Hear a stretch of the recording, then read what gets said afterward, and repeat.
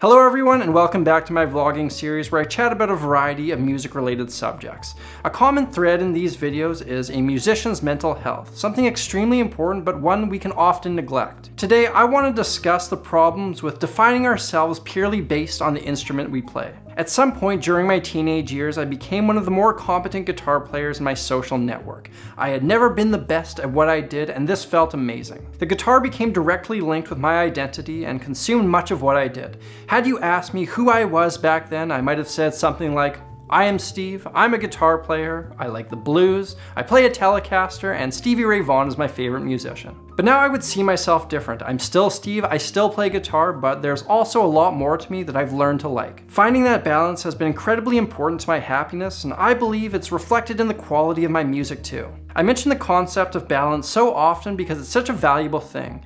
The importance of finding things in your life that bring you joy beside music can't be understated. If all we have is music, it puts an unnecessary strain on the relationship with our art, especially when music isn't going well, and no matter who you are, there will be times when that happens. Be it struggling to master a piece that you're practicing, the inability to find motivation, hitting a creative rut, or your album not being received as well as you'd hope, whatever. If your entire mental state relies on that stuff going well, you're headed for trouble. In many ways, it's like a romantic relationship. Imagine you're dating someone and your entire life revolves around them. It may work for a little bit, but it's unsustainable and you'll eventually hit a wall. And I don't know about you, but I have a tendency to get into these thought spirals when I'm struggling with something. I can have a fairly minute problem, and in my head I can envision it getting worse and worse and worse. This manifests in a number of different ways. For example, when I have a video that doesn't do so well, I can go down a rabbit hole where I convince myself that my channel is dying off. Even if it's irrational, those thoughts are there and there's no denying them. One of the best ways I've found to deal with them is through sports and exercise. That hour where I'm playing hockey or soccer, I'm thinking about nothing else besides the game.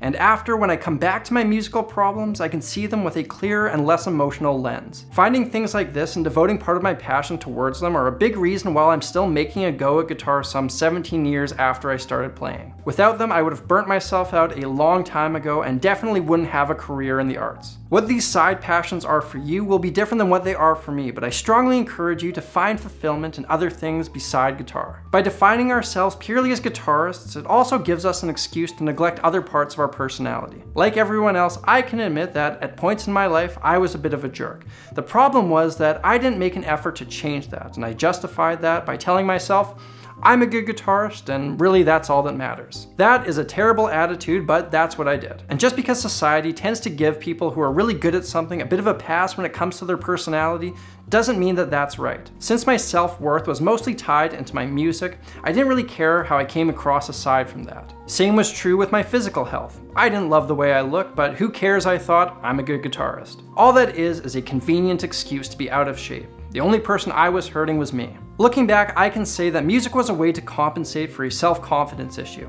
The positive was that this motivated a lot of my practice, but that's not sustainable for the long term. When I came across a new musician who was better than I was, it would really mess me up, to the point where everything I played to me sounded like garbage. I was always comparing myself in negative ways and was haunted by jealousy. This is a horrible mental state to be in, and I can recognize that now. There is one root reason to make music, and that's because it brings you happiness. If that's not happening, then you gotta change something. Playing guitar to make yourself feel superior to others is not a good reason to make music. What makes this tough is that it can be tricky to see this in the moment, especially since so much of it happens subconsciously. Self-reflection and finding the root of our actions can be tough, but you're only gonna find those answers if you look for them. The reality is, though, you do need to find time to invest in music, and if you're gonna make a serious go at it, there will be sacrifices you have to make. The answers you find are gonna be different than the ones I've found for myself, and they probably won't come right away. The point of making these videos is that I hope you can at least be aware of these issues and know that a lot of us go through them. Happiness is a muscle that, like anything else, needs to be worked and will have nothing but a positive impact on your art. When you find yourself feeling good, good things happen. You'll naturally spend more time playing. You'll have the confidence to take those risks that lead to something special, and overall, you'll just have more fun.